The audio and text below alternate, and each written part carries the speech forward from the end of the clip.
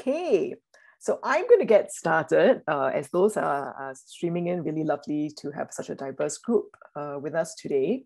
My name is Cheryl Chung. I'm the Program Director of Executive Education Singapore Futures at the Lee Kuan Yew School of Public Policy. And earlier this year, we launched our new webinar series, Futures Forward, where we're really hoping to be able to discuss public policy applications or futures thinking across a very wide range of topics. So I'm so excited to see this really wonderful international thriving community of thinkers, practitioners, and we hope that this is an opportunity to put your ideas out into the world, and I'm so glad to welcome you as part of this conversation today. So for the first episode, we heard from Liana, Suzanne, and Dulisha about futures in public policy in Asia, and you can view that recording of that conversation online. But for the second episode, we're looking at the topic of developing futures capability, capacity in the public service. And there's also this related question of not just developing futures capacity, but also developing capacity for the future. Sounds like a bit of a wordplay, but I do wonder, how do we develop that anticipatory capacity within government, but also how do you use that anticipatory capacity to build new skills and capabilities for future government jobs that may not even exist yet, right? So that's something that I really love to talk a little bit about today in this conversation. So to weigh in on this topic, we have three distinguished panelists. So excited to welcome them today. So first, we have, just to introduce, first of all, we have Eva Aminuddin, the head of the Learning Futures Group at the Civil Service College in Singapore. And then second, we have Ora-orn-Poocharoen, the director of the School of Public Policy at Chiang Mai University, Thailand. And then Shermon, Cruz, who wears many hats, but for the purpose of this introduction, the director and chief futurist at the Center for Engaged Foresight based in the Philippines. So before we begin, maybe a few housekeeping points. For the first half of the session, I'll ask the panelists to introduce themselves and we'll talk a little bit amongst ourselves, to give a bit of an introduction and context on this topic of developing futures capacity and capabilities for the public service. And in the second half, I'd really like to open it up for questions. So I do encourage you to think about the questions, and kind of keep them coming through the Q&A function that you'll see on the webinar, the Zoom webinar link. So please, if you can, state your name and organization as well as your question. So it will also help to give our panelists a little bit of context as to where you're coming from in the questions that you ask. So if everything's okay, everybody's good, and I still see people telling us where they're from: Malaysia, Cambodia, Pakistan. I love it. Welcome, everybody. So if everybody's okay, let's get started, and really starting with a longtime colleague and friend, Eva. So delighted to have you together with us today, Eva. So as I mentioned earlier, Eva is the head of the Learning Futures Group. I think that's such a wonderful, wonderful, interesting title at the Civil Service College here in Singapore. And we work together in the Public Service Division almost a decade ago now. Sounds like a wow, like yeah.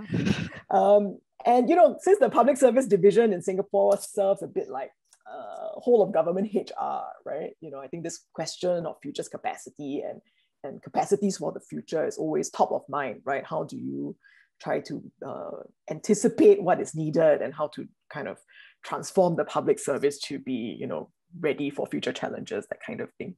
So I'm really curious as a starting point, if you can maybe share a little bit about yourself as well as what futures capacity in the public service looks like to you. That would be great. Okay, thanks, Cheryl. Thanks again for the invitation. Really excited to be here with everybody. So I'm Eva Aminuddin.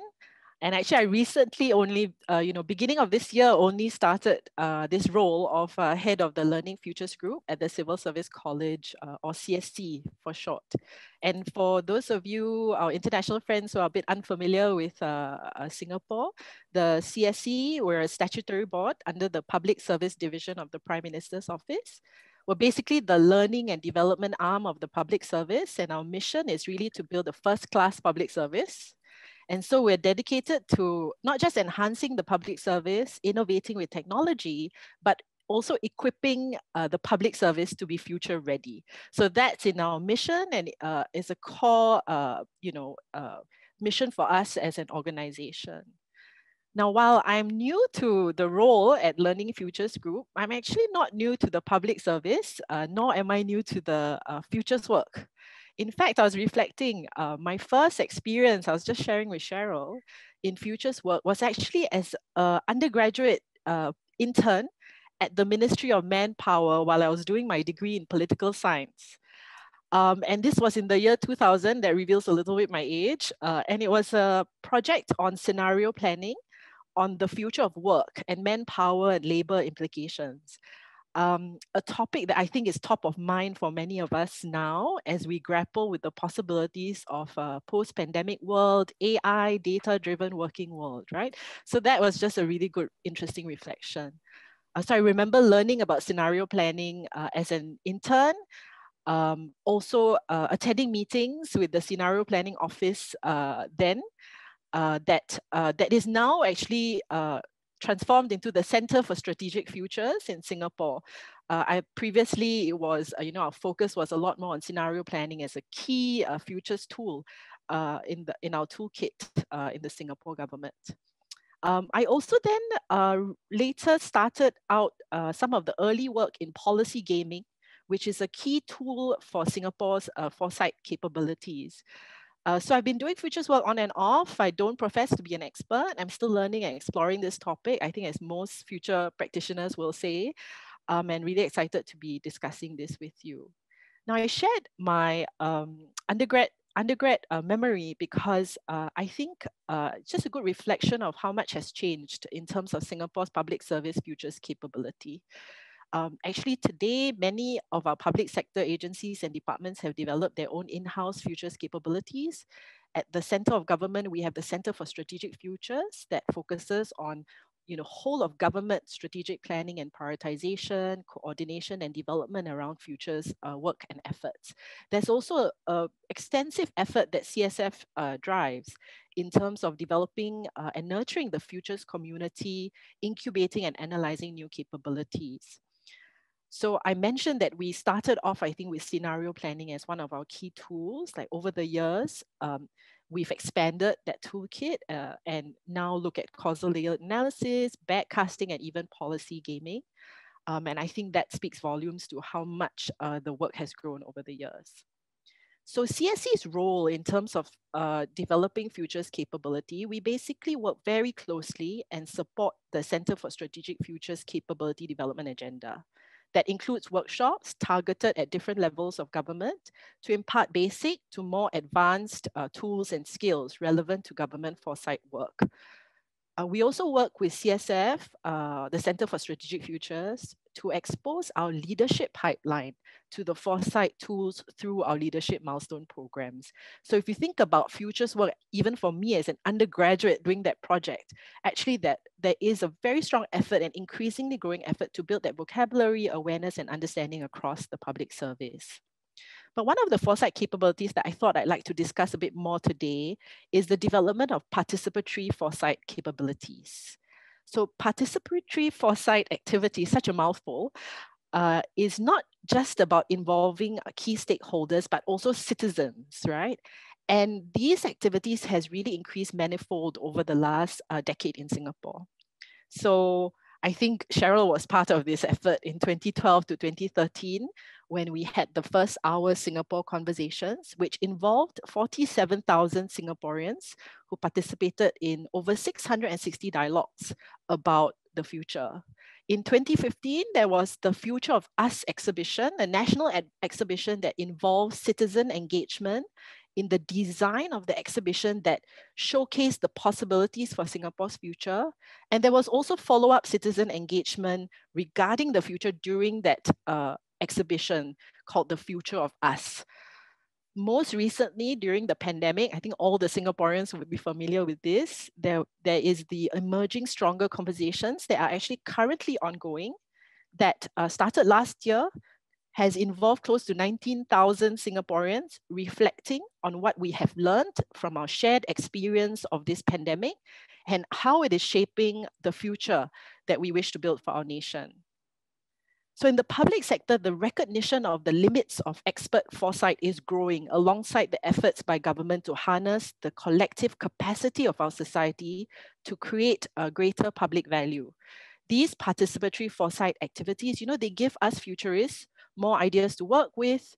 It's also a great way to alleviate our own biases, question our own adherence to, simplistic metrics or ideology. So I think it's a great development.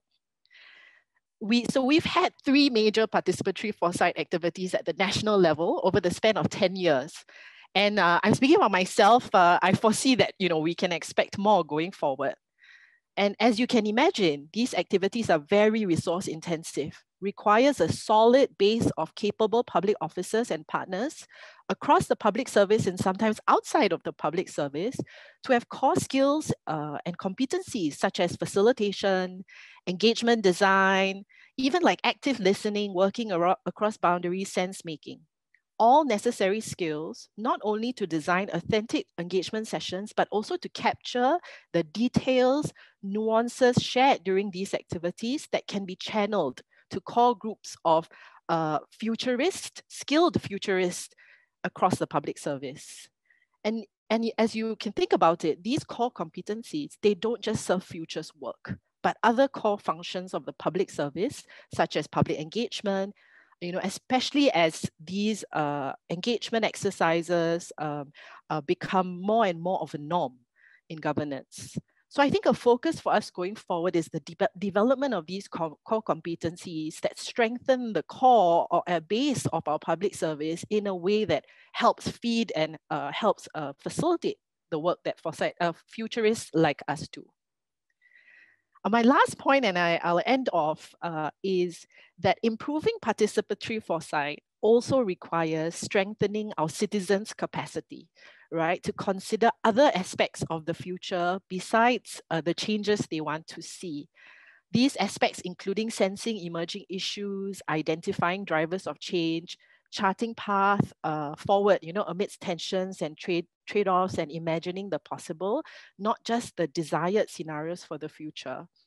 So I've been part of all 3 major participatory foresight activities in different capacities, most recently as a facilitator for the Emerging Stronger Conversations. And I think one of the things that we've realized, we've talked about strengthening the citizen understanding of foresight work, which I think we're also doing through education. So if you go back to my first example, as an undergrad, I was already exposed to scenario planning many years ago. And I think that since my time, there's actually been more of the language of futures and the importance of it that has penetrated into the education system and into our society. And as we conduct more and more of these engagement exercises, I'm also noticing that the understanding of the work, the value of the work, and how citizens can contribute to the work in a way that actually derives potential great value for the nation as a whole is increasing and growing at the same time. So I think the question for us going forward in Singapore is thinking about how do we augment this, support it, so that we can harness the potential for this in a really meaningful way. Yeah, so I thought I wanted to share that with you because I think the Emerging Stronger Conversations is something that's really present. I think there's so much to learn from the pandemic and our shared experience, right? Not just as in Singapore, but across the world about what we're learning. What are some of the emerging forces that we need to pay attention to as futurists? So I think I'll end there. I'm really looking forward to hearing from the other speakers and the conversation to follow. Thank you. Thanks so much, Eva. I really enjoy what you said about participatory foresight. We've been running a Futures Masterclass here at the Lee Kuan Yew School, and that was one of the questions that came up yesterday, about kind of the limits to the elite foresight model, right? And the more kind of expert top-down, and I think one question that we always have is who owns the future, right? And who gets to decide what the future looks like, and the ability to make that an inclusive conversation, I think is very, is such an interesting growing capacity, and so important for civil services all over the world as well. But thank you so much for sharing. Really appreciate that. Great. Maybe at this point we can move on to Ora.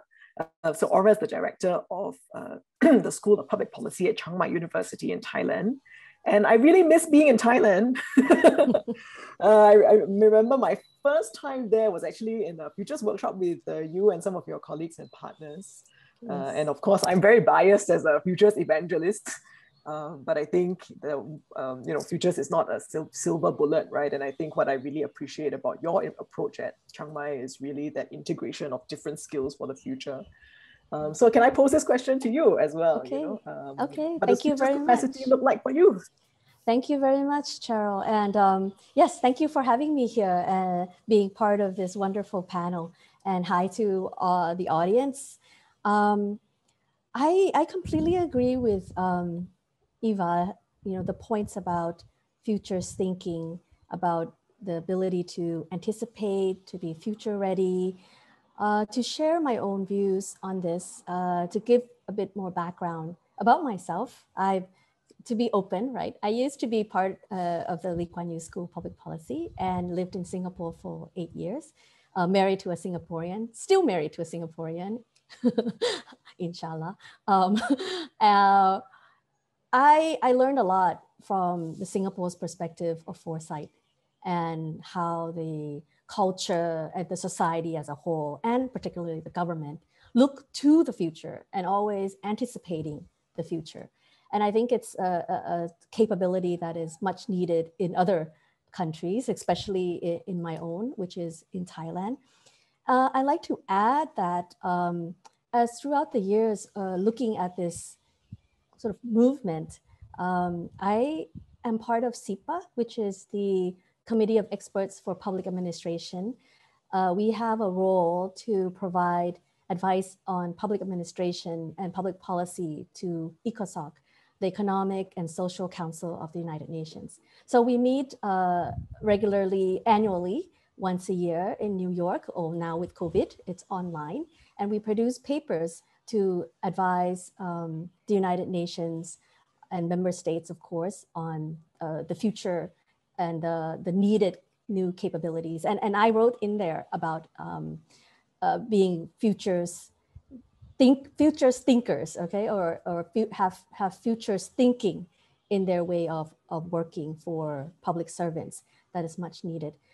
I wanted to add that in addition to that, though, we would like to look at futures thinking in very much line with critical thinking.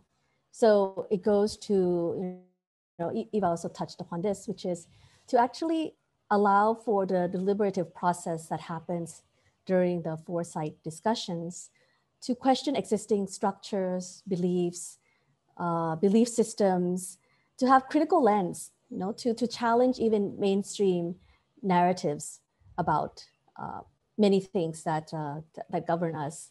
And I think this is one of the key issues that is much needed, I call it a creating safe space to talk about something so unfamiliar and so scary, right? And being part of this, I add in as well EQ, emotional intelligence, to the whole trend of foresight and futures thinking. Without truly knowing how we ourselves feel, then we're not able to not only not articulate our views, but also empathize with other people's views through acknowledging fears, the helplessness, the hopelessness, or the feeling of not knowing, that fear of uncertainty through different, about different things, whether it's about work, about education, about how we live, how we travel, about the economy, all kinds of things that uncertainty brings. And this is, again, I want to just emphasize that emotions, emotional intelligence, all feeds into helping us futurists become more holistic, and this, at our school, at the School of Public Policy, we weave all of this into design thinking as well, by picturing design thinking process as more of an immediate design of services or policies that we can see or observe in the next 2 or 3 years. But that part of the design thinking, which actually takes in different views and then converges things, we take that further into the futurist thinking, which is 5 years and beyond, 10 years and 20 years. So it's not convergence of ideas, but it's a divergence, right? Allowing all the diversity of views to come up and be on the table. So that's how we link up design thinking with futurist thinking. All in all of it has to go through this the motion of allowing our emotions to flow in the entire process. So for us, we're working closely with the Thai government, especially the National Innovation Agency, where they have been laying the foundation actually for futurist thinking in the last decade for Thailand. And right now we're training the trainers, and we have several projects of doing foresight for city level, especially smaller cities, secondary cities of Thailand. This will help push for the further decentralization and further, I would say, helping to readjust or rebalance the centralized nature of the Thai state, because Bangkok is a mega city and inequality numbers are not too good, or not good at all in Thailand. Inequality is very high. So working with secondary cities is one effort to rebalance the centralized nature of the Thai state. And also looking at higher education. We've worked with the Ministry of Higher Education, Science and Research Innovation as well to look at the future of higher education. We worked with the Ministry of Energy to look at the future of energy by going down to the very local levels of consumers and prosumers, those who produce and those who consume at the same time. For solar panels, for instance, how do you break the monopoly of the Thai state for energy production and sale of energy to have more decentralized energy in Thailand, democratization of energy, that's the term. And then of course, we've been working with cities as well to help the cities going forward directly, and also training the trainers as mentioned. So all in all, I think Futures work is so exciting for me because it allows us to look at how do we influence the discourse, even, the narratives, the discourse for not only the country, but as mentioned, I look at the United Nations at the level of the United Nations as well. And there we talk about the future of public sector workforce. And here we're actually looking into, from all this work from home, it's not happening only in Thailand, Malaysia, Indonesia, or Singapore. It's happening in Ghana, Kenya, Mongolia, all kinds of places. And how will this actually reshape and redefine the relationship between civil servants, the government, the work, what about the contracts, what about benefits of a civil servant? What about workspace?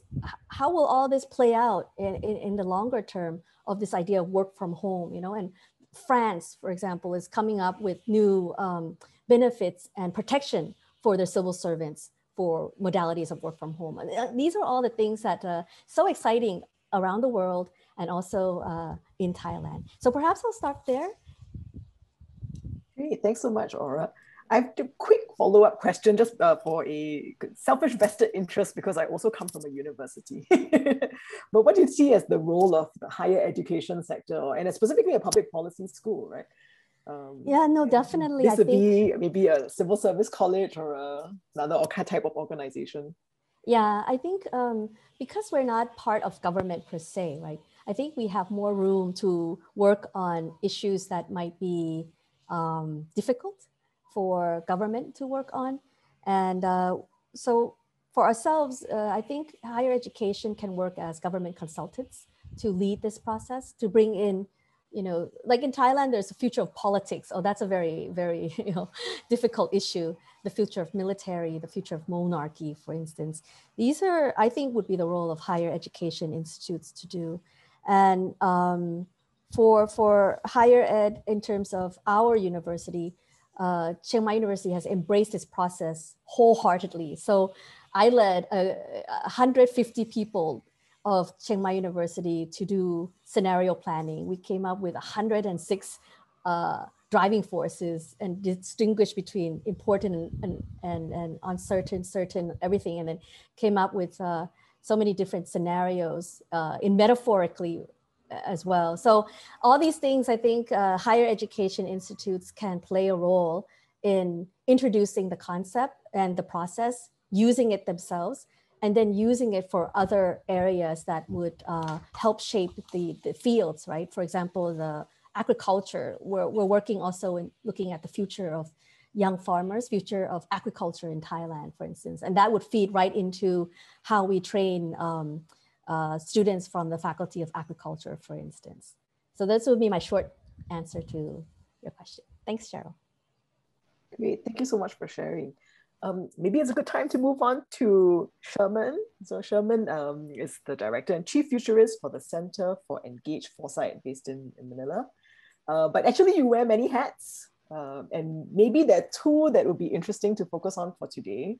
So one hat that you wear is as the chair of the Association for Professional Futurists, and then the other one is as co-founder of the Philippines Futures Thinking Society, which is such an interesting and exciting project as well. So pose the same question to you. How do you see developing futures capacity in the public service looks like? And I'm curious as to some of the similarities and differences based on the different hats that you wear. You could share, that'd be wonderful. Yes, over several years of foresight practice, I've learned four things. And then, of course, I think I need to provide a bit of a background to that. I've been doing futures and foresight work for more than a decade now. It's like 12 to 15 years, and plus 3, as a scholar way back in 1997, 1998, I started learning about foresight. And then when I set up the Center for Engaged Foresight as a consulting hub, based in Manila that have operated, globally. And of course, I did foresight workshops from farmer communities to women, to indigenous communities, to high-level engagement at the UN, institutional, state level, regional, among others. And with the diversity of experience and learning that I had, 4 things came about. One is, of course, foresight has to be evidence-based, right? It has to be data-driven. If you talk to policymakers, if you talk to scientists, if you talk to people who are informed by quantitative approaches, especially those who have a strong background in research, it has to be evidence-based, right? But then, of course, it runs contrary to some ideas and futures thinking and foresight that, as Jim Dator said, there's no such thing as a future fact, and there's no such thing as a past possibility either. So how much you study something in the future that does not exist yet. And that's where the tricky part comes in, and the design and the co-creation and collaboration. You have to figure out together as a consultant, and at the same time as a person who's really pushing foresight at the institutional level. And then another insight that I learned is that beyond data, beyond evidence is, of course, solutioning, right? So you just don't do scenario for the sake of it. You just don't do scenario planning for the sake of the report that you need to like some sort of give to higher ups. Okay, it's hype, it's hip, let's do scenarios. But then at the end of the day, if you talk to CEOs, state university presidents, mayors, governors, senators, it's always almost about Monday morning strategies, right? So how might you be able to link the vision to the Monday morning questions, policies, programs, and strategies. Like, for example, you're faced with a problem on African swine flu, and it's impacting the economy right now. And then you come in as a futurist, what are you going to give them, right? So, and then the third thing is that, of course, they're beyond government.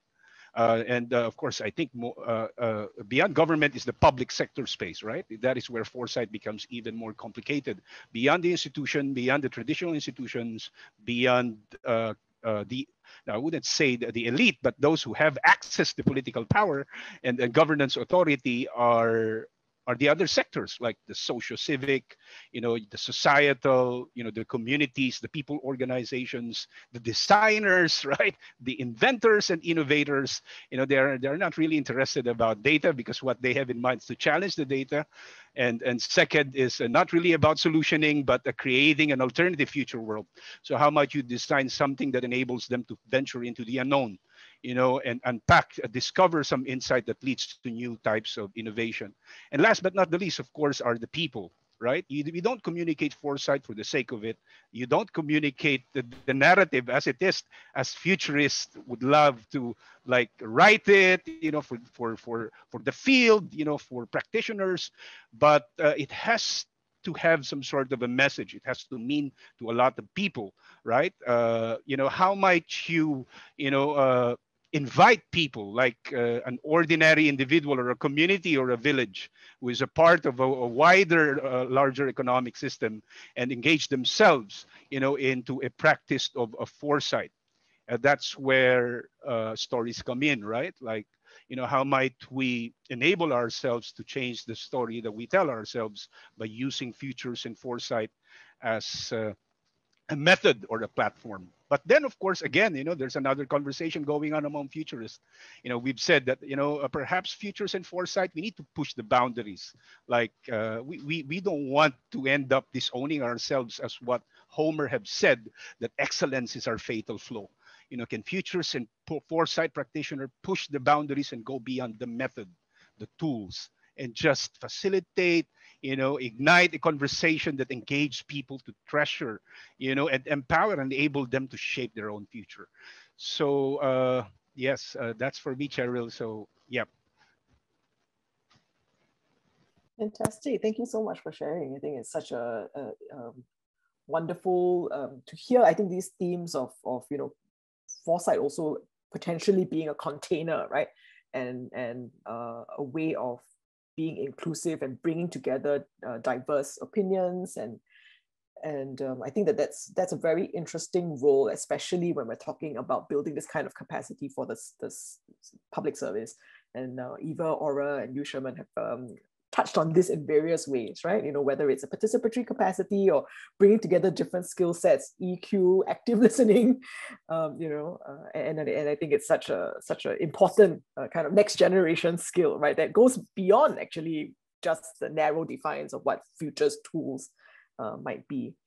So maybe I'll pose a question that's come in on the Q&A for all the panelists. So there've been, I think, some questions around what happens if you are building this capacity from scratch? And I think all three of you have had this experience in some shape or form. But any practical starting points, if you're looking at building futures capacity from scratch, what are one or two tips you might be able to give our audience today? Maybe we can go backwards. We can start with Shermon and then Ora and Eva, if that's okay. Yeah, reflecting on what I learned over the years is that you cannot just go straight out to a scenario development workshop exercise, because people would end up just imagining the default or use future. Like, even if you engage them for 2 to 3 days, learn the tools, but then imagination is not being questioned. The way we know about the future are not being questioned. The basic things that inform futures and foresight imagining are our assumptions, right? So I would say, if you want to build from the scratch, is that you have to start with futures literacy. Futures literacy. Of course, we all know this, that UNESCO has designed a project, over several years, to democratize access to futures thinking. That this is no longer about scoping what are the requirements of consultants, of decision makers and the elites, but enabling and empowering them to realize that actually futures and foresight is an active aspect of the present, that it is a capacity that we all have. It might be dormant for some, for others, it could be mature for others, but a futures literacy in the context of capability and as a skill set to use the future as an asset, a tool and resource is very critical. So people must spend time learning about futures. What is futures? How might you connect yourself, your personal futures, with a wider vision about the world? Because when it enters the public domain, especially in the government, things gets really complicated, right? So, but then if people know, if they have the capacity and the skill set and they are conscious on how they do futures, I think it becomes empowering. So I think literacy is very critical and crucial. Even before the tools and the methods, they have to learn not just the concept, they have to experience it, right? And develop, making them aware that it's not just a concept, it is a skill set that we need in the 21st century. Fantastic. Thank you so much. Ora? Yes, so to build on from what Sherman said, from Futures Literacy, from my own experience in designing our workshops, when we do training, we always start from yourself. So we would do imagination of yourself now in terms of metaphorically, if you were a fruit or if you were an animal or if you were something, what would you be, right? And then metaphorically think about yourself in the future of where you like to be. And so I've seen, one of my colleagues said she's a 7-Eleven right now, like nonstop, always on, lights on, in, out, anybody can come in, to her life.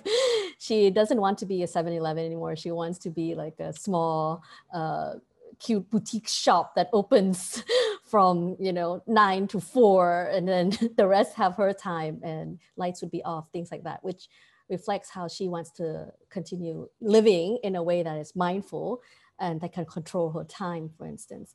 So I would start with things like this because why? Because you were then forced to observe yourself first before you go and observe others and things out there in the world, And then with that, the connection, the vulnerability that you're able to show to yourself and then to your teammate or the workshop that you're in. And then that really opens up, again, I'm going to repeat what I call the safe space. So when the safe space is opened up, and that's when we can start talking about, okay, tough stuff, right? Future of marriage. Come on, let it be same sex. And then some people will, whoa, or come on, Singapore, maybe it's not like this. What if Singapore, no PAP, what to do? The tough stuffs then will be easier to digest, I think. So starting with yourself is my advice. Fantastic. Eva? So I mean, I agree with Sherman and Ora. And assuming that you've started with yourself and you've focused on future literacy, maybe attended a few of the sessions that Cheryl has run at the LKYSPP program, and you're going back to your public service, and now you're thinking about how do I, build this capability across the public service and do the work, not just have learned about it. I'm not an expert, but I was involved in our early policy gaming development efforts. And I think one of the things that I think has been helpful is actually starting small and finding some really great use cases. So are there certain projects that you can start where you can demonstrate the benefits of futures work and how it can advance the agendas of some of your key stakeholders that you're interested in helping them understand that this is actually a capability that the organization or public service should invest in. I think that's the first is do the good work, prove that there is a benefit in the work. And then there's a lot of PR, like almost, right? Marketing, sharing, and really, not being too shy to share. This is really useful. This is what we've done. And this is the impact that is created, the potential impact that it can create. I think that's the only way I think people can see value in the work that you do beyond just a theoretical concept that you're bringing back, but they've not actually seen what it can actually do. So that would be some of my ideas on how to grow that capability. Yeah, fantastic. I mean, definitely, I think it's to start small. We're in startup phase 2 at the Lee Kuan Yew School, and this start small, early wins. Think like entrepreneur. Definitely is really the way to go. And I think some of it's very counterintuitive actually in terms of building capacity, especially in bureaucracies. But it's not just futures capacity, right? It's any other capacity. It's you're not going to be the world leading expert tomorrow, So what is the way? What's that journey? Really interesting. I think I want to also again address another question that we've come in the chat. And this theme has come up a lot, right? So whether it's inequality or again, this who owns the future, how do we create this safe space to have conversations that are more inclusive and quite difficult in many ways. So the question is around, in a world that's growing in poverty and inequality, how can foresight be of any help to address this inequality? And maybe I'll give you a little bit of context given some of the conversations that we've had at the Lee Kuan Yew School. And there's one question that we get asked a lot, is futures or foresight only a developed country kind of capacity, right? And our worldview is that it is not, and just because developed countries use it in a certain way, it doesn't mean that there aren't other ways and other expressions of how it can be useful. So then the more important question is, then how do we understand, right? Under what conditions futures tools can be relevant, and how do we make it relevant in our own context? So I'll be curious to also hear from everybody, about the use of foresight and kind of making it more inclusive, right? Addressing inequality questions, which are perhaps only going to be exacerbated by COVID. Maybe let's go Ora and then. Sure. Yeah, no, I think, actually, I think foresight techniques is suitable for all, for all ages, all genders, all countries. Specifically for me, because it relies less on text, the idea again of talking in metaphors, using images, expressing oneself in such a way that's not restricted to the formalities of bureaucratic language and so on. So I really think foresight is suitable for all in the world. And I think that it can potentially, of course, bring us to the heart of inequality because, for example, the causal layer analysis, why do we see homeless people in the city? Where are they? Why are they there? And then you start thinking about the systems, the structures, the worldviews, the beliefs that we have about having a home and who's supposed to pay for the home and what's in a home, and how much should a home be?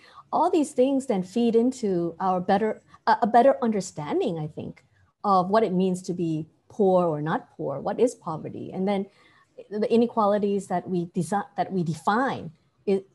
Is it truly inequality that we think we want to talk about? Again, all these things, because it goes right into the heart of questioning the discourse, the narratives. I really think it's very useful for inequality, or dissecting and reconstructing even the problem of inequality. Yeah. Fantastic. Maybe Sherman and then Eva. Yeah, that's a good point. As Horeb said, that is actually what I had in mind, that when you talk about larger issues like poverty or the sustainable development goals, the emphasis really that you need to accentuate are this systemic and structural causes of this problem, like poverty or hunger or malnutrition. That's where a governance discourse come in. But how might you be able to some sort of facilitate a conversation at all levels, from the national government level to scholars to experts and policymakers is another thing. As far as futures practitioners is concerned, that is a real challenge. And what we did, we've acknowledged that. In fact, 4 of us, at the Philippine Futures Thinking Society, enrolled at the Lee Kuan Yew School, this school, the executive education course. So I encourage everyone to sign up. And that it gave us, the ability and the time, the space to actually figure out, the approach, right? So what are the drivers of change that we need to consider as a futures movement, to influence policy discourse, in effect, government targets, policy priorities, programs, budget, particularly. Is that what we learned is that there are 2 things that you need to have, as from a Philippine context. One is the political. Of course, governance issues and policy issues is an exchange, a debate about political narratives, right? Like somebody wins, somebody loses, but we need to create some solutions that everybody hopefully wins in the end. Not everyone might win, but then of course the narrative that you need to use to influence decision makers should be there. So political access is very critical and crucial. So how might the futures of foresight, developing futures capabilities, look like if you have political access or if you have a direct political access, or if you have an indirect political access. How might you drive future capacity within the bureaucracy or outside the bureaucracy? And then, of course, another thing that we learned in that exercise is that the socio-civic engagement. So it's not, of course, governance is politics, governance is influence. It's all about democracy, right? Like enabling people to have a voice, in the policy discourse. Is that you also have the socio-civic sector, which is the larger community when we talked about governance, because government is about them, right? It's for the people. So we have to figure out how might we be able to engage the socio-civic sector in the way we shape define or change our assumptions about particular problems like poverty. So futures in foresight is a long journey. If we prepared ourselves that, hey, we're gonna do this, we have to remember that this is futures in foresight. The agenda is long-term. Issues like poverty are long-term, these are intergenerational. But you have to do something today, you have to figure out what are the decisions that decision makers need to do today in order for them to create a more positive impact when changing the figures as far as poverty is concerned. It's a complex world out there, but we have to be humble, and then that's why networking is very, very critical and crucial, especially in developing future capabilities, capacities. We don't have a big number of futurists or foresight practitioners out there. These are public issues, so networking is very critical. And I think what I also learned just quickly is that futurists need not have to really be the one talking in the public policy domain. Partner with an expert, a scientist who's really good on that particular issue. Train them. Work with them in terms of tools and methods, and these are the people in authority who can speak out about the relevance of futures when it comes to a particular policy issue. Fantastic. That's definitely such wise advice. I'm going to change the question slightly for you, Eva. I think there'll be quite a lot of questions on the participatory foresight part, right? And I think that this is also one way of having these kind of difficult conversations, are using futures to talk about these complex social issues as well. So one question that came in for you on the Q&A was, how's your experience been engaging in participatory foresight projects? And what was the reaction actually of the public when you've engaged them, assuming that they had no knowledge, prior knowledge of the field? And we had a related question from somebody who's based in India, of course, Singapore is a very tiny country in comparison, any insights, for translating this work from the Singapore context, maybe to a place like India? It's a hard question, I know. We'll start with that one first, I think, because I think it was useful for me, I think, to just remember that while I use the word national effort, right, national participatory foresight activities, national in our context might be city level in some of your countries. So I think that is useful just to, even for me, right, to forget that the scale of Singapore versus the other cities. And I don't think and so we were fortunate to be able to do something at the national level. But I think that is something that at the city level, or even as Shermon said, in a small community can be very powerful as well. And I think we learned that when we did the first Our Singapore conversation. I mean, Cheryl might remember that when we embarked on it, and I think in all instances, we had a political will behind it, right? It wasn't just a public service-driven initiative. It was politically backed, and it was nationwide. And I think there was some concern, like, oh, we've never done this before. Will we be opening a Pandora's box? Raising expectations across the country about what the future holds and whether we can deliver, the kinds of policies, programs that citizens might be hoping for. But I think what we've learned is actually the reaction was like, well, nobody's asked us before. And it's great that somebody wants to hear what we have to say and what we think. Shermon started his, sharing, talking about how futures work needs to be data-driven. And actually, our communities can provide us with a lot of data and very quickly. And I think we found that with the Emerging Stronger conversations, rather than having some research done back end in the office, actually talking to people actually helped us crowdsource for what are the issues, the challenges that different people are facing, what was some early signals that they were seeing, or that we might not have noticed from different sectors of the community, that it's really important for us as futurists to consider.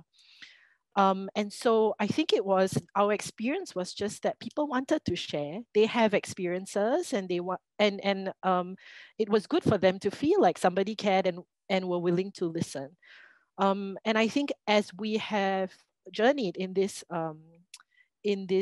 experience with participatory foresight and these activities, we've also realized that there's education that goes on as we dialogue and as we engage, right? That the citizens are understanding that, oh, okay, so this exercise in the first instance helped, the policymakers or government understand a few things, and this next exercise is about this, and the next exercise about something else. So I think one of the things that I did want to clarify, and I saw one of the questions was, do you need an educated citizenry? Just to clarify, what I'm not advocating is for you to bring a group of citizens and tell them, I'm going to teach you how to do causal analysis. I will teach you how to do backcasting. Let's do it together. It's not. It's just about facilitating that conversation. And Ora was saying they had, her school had come up with discussion cards, foresight cards. Was it, Ora, you mentioned earlier in our conversation? And in Singapore, we have developed that too, that any citizen can take. And in a family conversation, shall we look at these deck of cards and ask ourselves these questions and have a discussion about the impact of aging population on the future, right, for Singapore. So I think it's more about thinking creatively about how to have the conversations so that you are getting useful data that can inform the future's work, rather than expecting the citizen to do the futures and foresight work. So that nuance I thought was worth kind of explaining. Yeah. Fantastic. Thank you so much. I'm curious we all come from different, we're all educators in different ways, right? But I do have a question for everyone around, where do you think foresight should be introduced? So there's one school of thought that says, actually, why don't we teach it in primary school, right? At the Lee Kuan Yew School, we're partnering with one of our local junior colleges to introduce futures work in I think 10 or 12-week curriculum.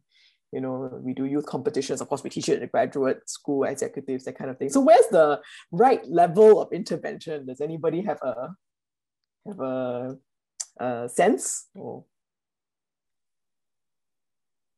Yeah, if I may go first, Cheryl, yes. quickly. Yes. This is an insight that we learned over several months at the Philippine Futures Thinking Society, is that the approach that we learned that works best for us is the societal approach, right? Societal approach to futures literacy, to democratizing futures thinking. And I would just want to accentuate what Eva said, that political will is very critical when you talked about high-level penetration of futures thinking and foresight and application at the policy level. You need to have a champion, right? Because you can actually leapfrog if you have a strong champion at high-level policy makers. Like in the Philippines, we're fortunate that we have a champion. Senator Pia Cayetano is currently the chair of the Committee on SDGs, Innovation and Futures Thinking. She's really been into it in the last 8 months, and the committee was able to convince the Senate and the Republic to budget, put money into foresight and for national government agencies, for state universities. So there are a lot of things going on because of that initiative. And second, of course, this is what we learned, that it has to be some sort of a rice cake approach, right? Warm it from the top and then you have to heat it from below. So the socio-civic approach is very critical and crucial, because the end users, at the end of the day, are the people, the public, right? It's the community that defines, it's your metric indicator whether you're achieving the targets or not. Without their engagement, policies are useless. So, both, at the same time, if you could do it, go for it. I think if nobody remembers anything from this webinar, please remember that Futures is a rice cake approach. You must warm it from the top and heat it from the bottom. I love that. I love that. I just want to, I think, jump in. And I'm just reading, I just saw the chat, and then Elijah had said the subject is the same, the levels of introduction, and the discussion can be different. And I think that's a very wise kind of a point. Because I'm thinking that when I was in elementary school, right, I remember doing an art project about the future. And I remember drawing, you know, like flying cars and things like that. And I think that's something that we do all over the world, right? And so I think that it's never too early to talk about the future. But again, as Elijah said, the subject might be the same, but the level of introduction and what we're introducing into the vocabulary of the community that we're looking at, whether it's an elementary school student or a high school student, might differ. But I think that today, in this post-pandemic world, I think we have such a great opportunity to be talking about the future, because it's penetrating everybody, every individual, every society is affected by this. And so I think it's a really great inflection point for us to really think about having that conversation with our younger, at younger levels and generations. Yeah, thank you. Fantastic. Or did you have a comment for? I actually have a slightly different comment from, instead of saying at which level, my question would be, is it suitable for authoritarian states as well? You know, Shermon spoke a lot about democracy and all that. So I was just thinking that, you know, the idea of critical thinking, design thinking, and foresight, actually, does it truly require a very open, liberal, democratic space, you know, to be completely innovative and everybody could do what they want, and of course have some sort of cohesion, of course. I mean, does it? Because we started talking about the kind of a elite-led foresight, you know, and how do we make sure that it's not a technical process that, you know, only understood to be only some people can do it, and you need to be certified, or, you know, I'm saying all this is because I'm starting to see some patterns of, have you done foresight? You know, it's like beyond SWOT, have you done foresight? What were your driving forces? You know, or where's your scenarios? You know, and I try to repeat, at least here in Thailand, that, hey, let's never put it as a technical step for bureaucrats to do, because without truly embracing it, you know, then it just becomes another checklist, right? And then it doesn't serve any purpose. So just wanted to throw that in. Fantastic. And I think it's such an interesting, I mean, we've touched on this. So one question that we get asked a lot as well in the school is this kind of idea of objectivity of the foresight process, right? And of course, you know, even though we talk about it as a safe space, as a container, it can also be subject to, you know, kind of biases and different agendas, and, you know, so I think that that's a particularly interesting question for those of us who are developing this skill within a public service, right, within the bureaucracy. So, you know, one of the questions has been really around, you know, do you see futures thinking as being separate from the political interventions? And for me, the more important question then is, what do we focus on as those of us who are intervening in the civil service, public service side of the house? Any thoughts?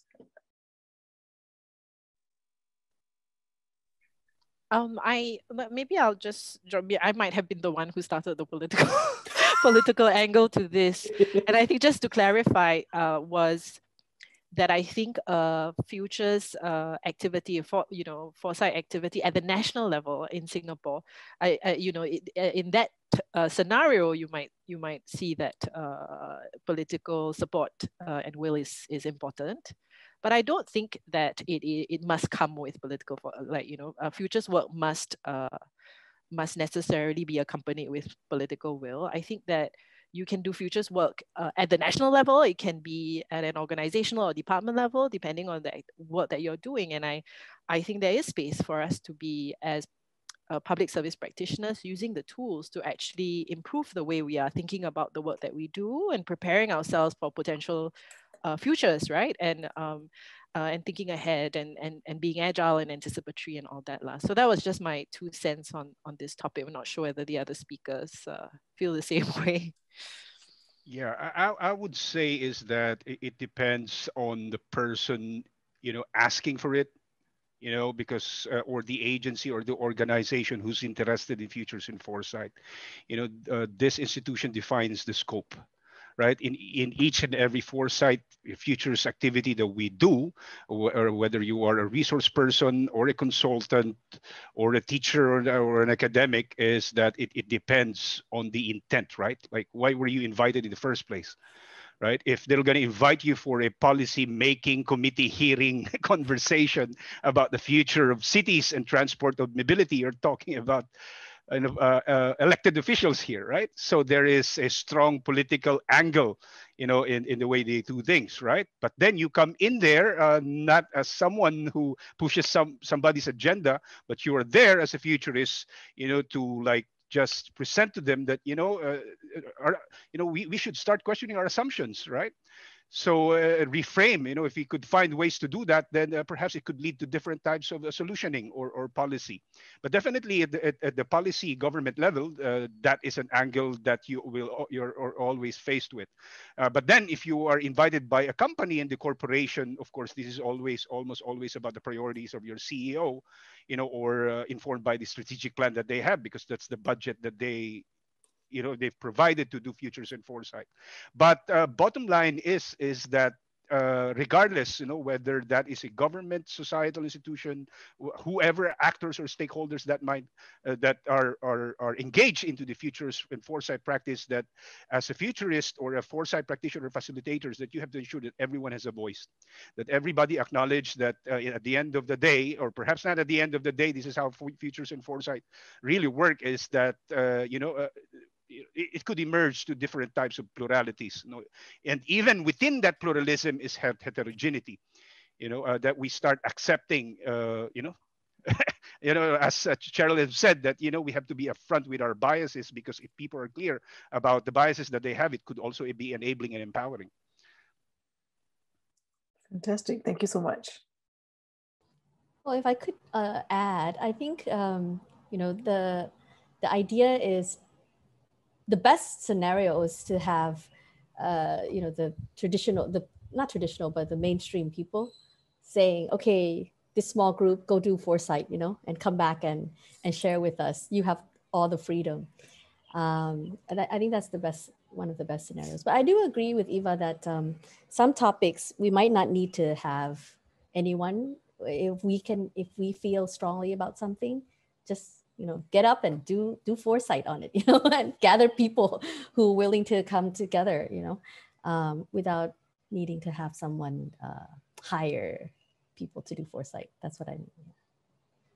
But just to share with you openly, with Chiang Mai University, one of the scenarios that we came up with, that everyone's fired, and all the faculties are abolished, and the university is left with only the president and the IT manager, because everything can be done online, and it will be based on contract, and the students will do DIY, design yourself curriculum all the time. So such scenarios is very scary, and I don't think people feel easy to listen to that.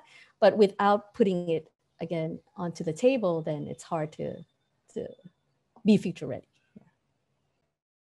Yeah, definitely true. And I think in its ideal kind of manifestation, futures can be a very useful tool to speak the unspeakable and think the unthinkable, right? That we enter into a safe space, that we understand that this is what the conversation that we're going to have. And to be able to set aside that safe space, I do feel is an organizational discipline. Yeah. And that's also very interesting in terms of, how do you as organizations build in these habits, to create these safe spaces, because they don't naturally occur on their own.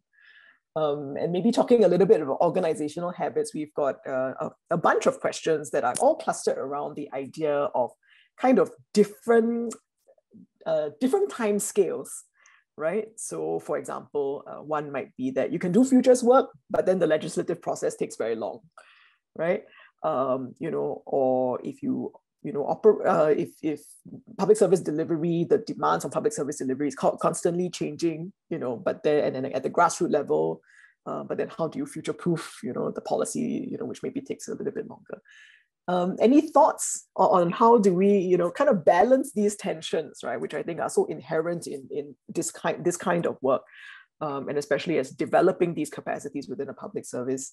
Any ideas or reflections on what's the best way to balance these different time scales and different pressures that are on us?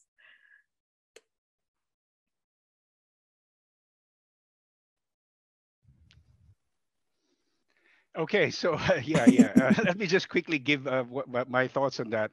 Is that that's a really good question, and we might not even see the end of that, right? Like while you do futures and foresight, these issues are long term, right? What I would say is that, of course, futures capacity, you have foresight practitioner, futurist, or people driving the futures, program within an organization. Then you have several people who are involved into that phase. Is I think what is really essential that puts checks and balance into the practice and ethics and outcome of what we do is the process that we design, for this institution that we are a part of. Like, for example, for me in the Philippines, that there's been a strong buy-in because there has been a lot of push, from the national government level, and of course, the scope is right, set up futures program, try to figure out how you will be able to make sense and integrate this, embed it into your organizational structure, your day-to-day operations, blah blah blah. Try to figure that out. But what I would say is that the ethics of the person who's driving the futures and foresight program within the organization has to be there. That is something that also the Association of Professional Futurists have had conversation in the last several months, because after the pandemic there were only a few numbers of futurists on LinkedIn. But after the pandemic, you now have based on our scope, research is that there are around 26,000, who claims that they are professional futurist practitioners. Right, that is a issue in itself, right? So that is a question for another time, perhaps. But as far as organization and institution are concerned, the process is very crucial. If it would take around 12 months to 8 months, so be it, right? You just don't do it for the sake of it, in order for them to submit reports, for the governments, or for the authorities who require them to set up their futures thinking and foresight program. It has to be two things. Process is very critical and crucial, to ensure the capability that goes in really work, and the thinking that we put into the foresight process. And of course, we are measured by impact, right? Like, what does this lead to? Does it lead to new ideas, new strategies, new innovation, new ways of budgeting, new ways of thinking, reframing policies, blah, blah, blah. Yeah, I'm sorry about the blah, blah, blah. Well, I mean, it's also an innovative capacity of a public service, right? I mean, you can throw out all the wonderful ideas, and if there's no ability to absorb them, there's also a limitation to how much futures can do. But I'm curious to hear from either Eva or Ora.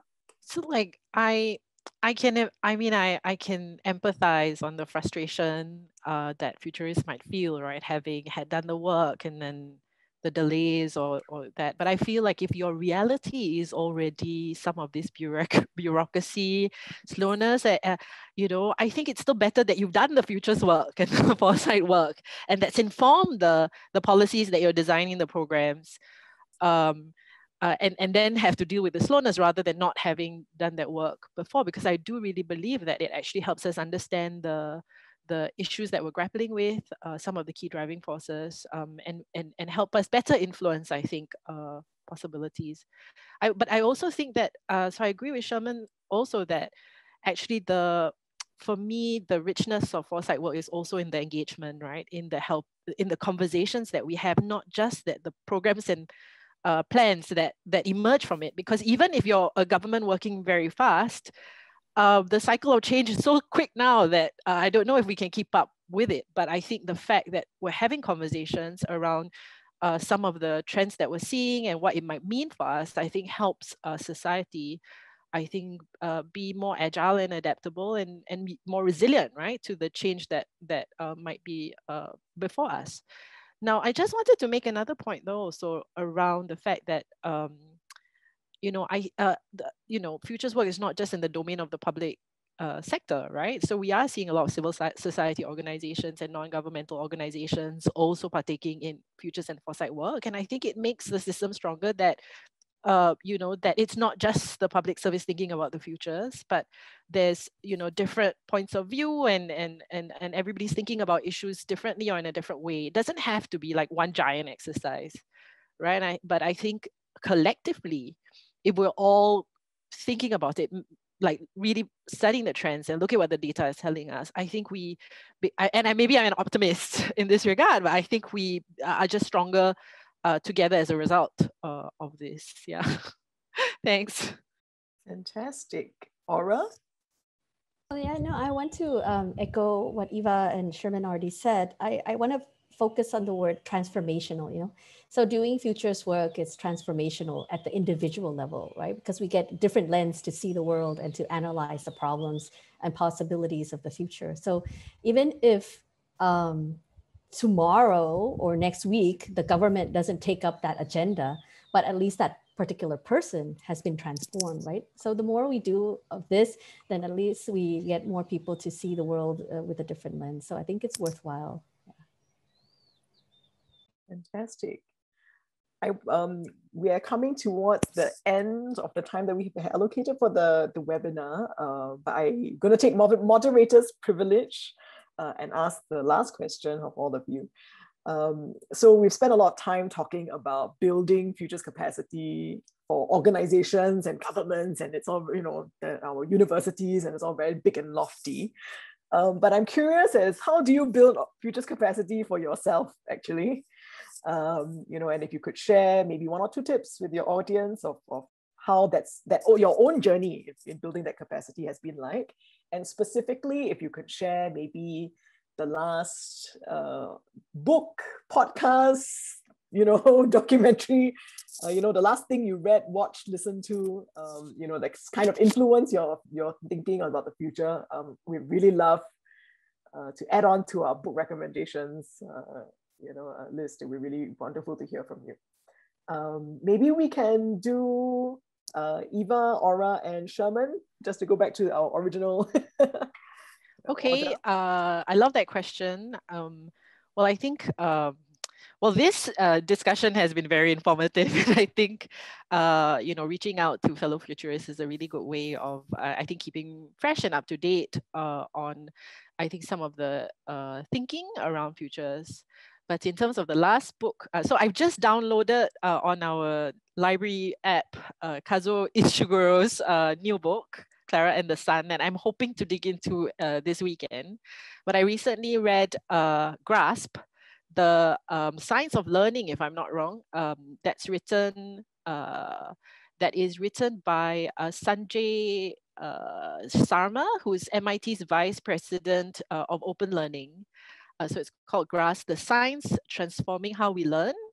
I think really a useful discussion, a very neuroscience approach. I think because he's in MIT and he has the luxury of all these colleagues to his left and to the right, informing his thinking around the neuroscience of learning, and which is very relevant, I think, today with how we are changing the way we are learning from in-person to a lot more virtual open universities and things like that. So that's something I recently read. I highly recommend it. It is a really great and accessible read. Hey, thanks so much. Ora?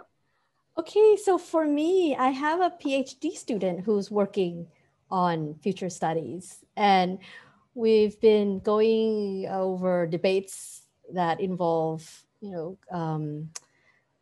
critical theory and critical realism in future studies. And actually she, my student, is interested to see all the approaches that are being used around the world today, and which ones are more positivist, post-positivist, which ones are more critical, and which one are more critical realists. So these are kind of the debates that's going on between me and my PhD student. Anyone who would like to jump into such conversations is also welcome. So she's taking, a step back to really look at. So the kinds of readings that I'm kind of following my own students' work would be in the journals that talk about critical realism and future studies. I also follow, of course, Sohail Inayatullah's Facebook and his work every day, not every day, but when he puts things up. So those would be sort of my two. I don't have specific books to recommend, but I guess sharing more of the concepts that I'm looking at, and then the guru that I'm following. Also, we're trying to work with John Sweeney, who's another futurist that might come into this region in the near future to work. For those who are interested to collaborate. Yes, thank you. Yeah, that's a good question, Cheryl. And exactly, I have this book now 2 weeks ago, started reading it. My question was like, how might I be able to like some sort of design a futures and a foresight process that's more effective and impactful and powerful in a complex system like public institutions, right? That enables me to navigate, ways like, for example, chains of command are always there, right? And then you always have bureaucratic bottlenecks. How might you draw them into a conversation of futures and foresight, and then achieve an end, or an end game wherein you develop some sort of mutual accountability, mutual trust, and those kinds of stuff at the end of a futures and foresight work. And then luckily I was able to buy this book. It says Leading Without Authority. How might you be able to design a futures and foresight work that enables people, that enables everyone who's involved, to accentuate the power of co-elevation, breaking down silos and transforming teams and reinventing collaboration. I think that's how might you lead without authority, in the futures context. So yeah, good book. Fantastic. And thank you so much to our three wonderful panelists for this fantastic conversation. We did manage to get through everybody's questions, but do appreciate also it's given us a lot of food for thought, and also helped us, kind of shape our conversation as we've gone along.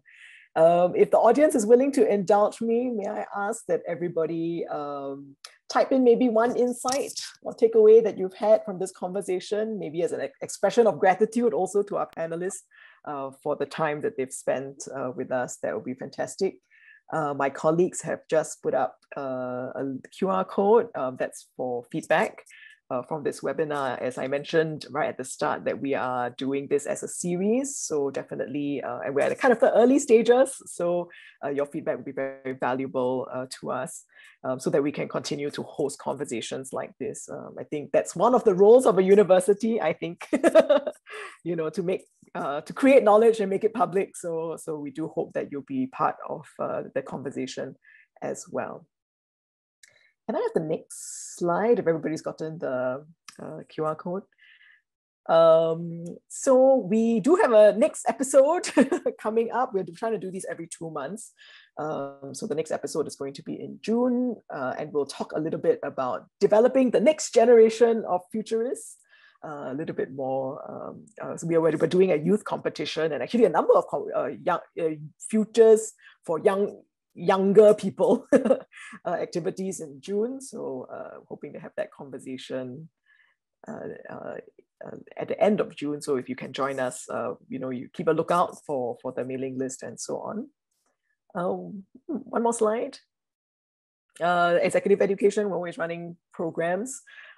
Please connect with us, on the website and so on. If you're interested in any of our upcoming open enrollment programs, a lot of our stuff is now online. So also welcome people who are not based in Singapore to attend as well. And I think that's the last one. Keep in touch with us. So we are we're ramping up our futures capacity. So really excited to host more of these conversations and so on. If you're really interested, if you've enjoyed this one, do encourage you to keep in touch. by connecting with Executive Education on LinkedIn, or dropping us an email for future collaborations. And if that's, I think that's all that I have.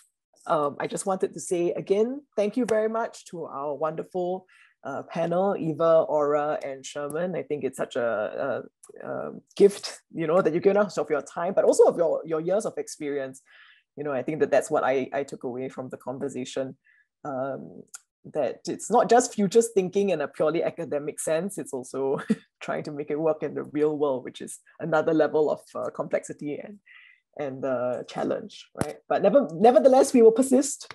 And as Sherman has suggested, we must warm it from the top and heat it from the bottom. And somebody in the chat said must fan it from the side also. So I do wish you everybody a good evening, morning, night, depending on where you are. Thank you very much. I would love to see the image of the rice cake though, because I think in our respective cultures, the rice cake looks different, but definitely the same way to cook. Exactly. I think we need t-shirts. Rice cake. I feel like we need rice cake t-shirts. Yeah, and I mean, we're hoping to also get a better understanding of what futures and public policy looks like in Asia. So I think that to me is just such a wonderful imagery, right? Very specific to our context. So thank you very much, everyone. Really, really delighted to see so many of you here, and thank you again to our panelists. And thank you from the Lee Kuan Yew School of Public Policy.